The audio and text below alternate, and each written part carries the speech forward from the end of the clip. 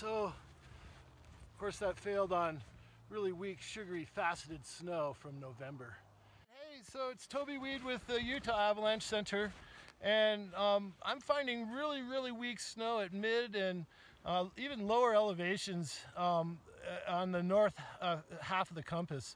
And I just triggered a really large heart-stopping collapse here, so I thought I'd dig and see what I'd find, and lo and behold, of course, I found really weak, sugary snow underneath a slab that's building up on top of it.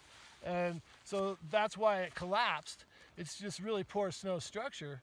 So although the snow's really nice and the weather's really nice, we have to be really careful right now, and it's going to be possible for people to trigger avalanches on slopes steeper than 30 degrees. So it's finding wonderful conditions on slopes that are less than 30 degrees, you know, in the 20 to 30 degree range. We're finding great fast powder skiing and riding conditions.